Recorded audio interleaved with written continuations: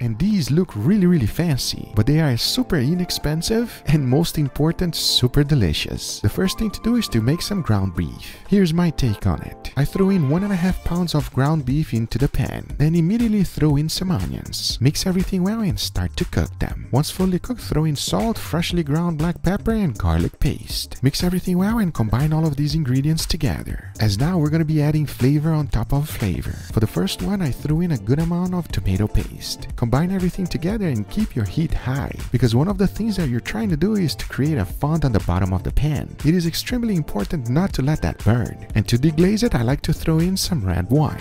Mix everything together until the pan is completely clean on the bottom. Then throw in some Worcestershire sauce and incorporate everything together. The only thing left to do is to throw in some parsley, mix it one more time, and your extremely flavorful ground beef is done. Now this is not only very cheap, but extremely delicious. Just eating this with some rice is incredible. Talking about that, that is exactly what we're gonna do. But we're gonna take the whole thing to an extreme level. After fully cooking your rice on your rice cooker, let them cool down a little. To make things easier for me, I'm using this mold right here, but if you don't have one, you can just mold it with your hands. You want to pack the rice tightly together with the form, because in the end you should be left with something like this. Now repeat the process until you have a bunch. As now the next step is to go ahead and deep fry them in duck fat. I'm going all out on this, but if you don't have duck fat, you can use any other type of oil you like. You want to deep fry them until you get a lightly golden brown color. As you can see, once I was done, this is what they look like.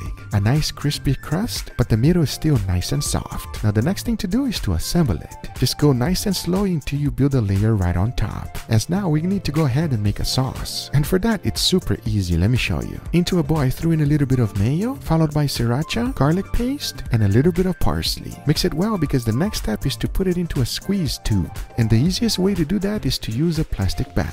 Just throw everything on it, cut out the tip, and squeeze everything into the bottle. In the end, if you want a nice fancy presentation, you should be left with something like this. As you can see, easily allows you to make miniature dots. Now this thing looks really fancy, and I'll tell you one thing, it costs almost nothing. You can make a huge batch of this with only 10 bucks, and I think it's gonna be the perfect side dish to go along with our steaks.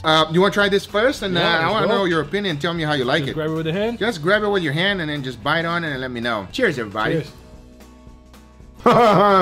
Wow, So easy to make man, and so good. that's a whole mini meal in your hand. Exactly.